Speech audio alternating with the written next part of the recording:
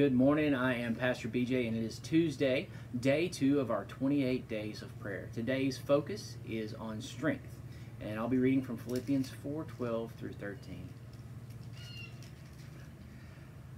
I know what it is to be in need, and I know what it is to have plenty.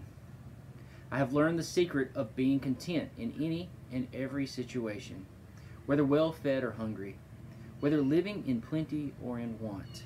I can do all this through Him who gives me strength. This is an encouraging and uplifting scripture, but it's also a reminder that without God we can do nothing. But with God, all things are possible. The Apostle Paul is telling us that the secret to being content in every situation is dependent on our dependency on God for strength. It is He who leads us, He who guides us, He who directs us into all truth. It is He who gives us our daily supply of strength to endure. It is this strength that we receive through Him that will get us through this time of uncertainty.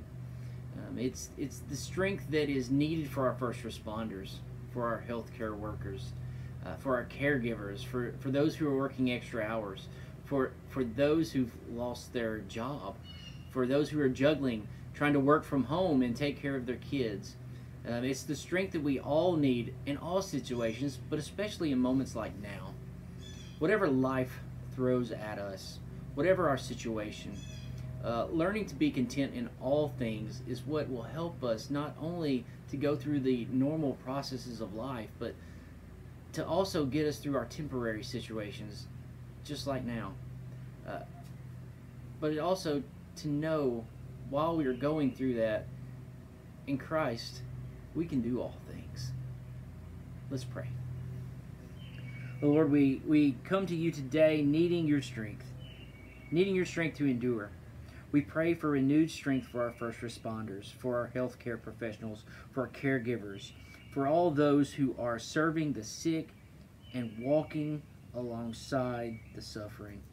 Lord, we pray for renewed strength for those who may be working extra hours, for those who may be without work, for those juggling work from home and caring for kids.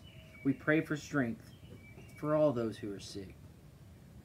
Lord, we pray that you give us all strength, no matter our situation, so that we may bring glory to you. Amen. Friends, yes, we can do all things through Christ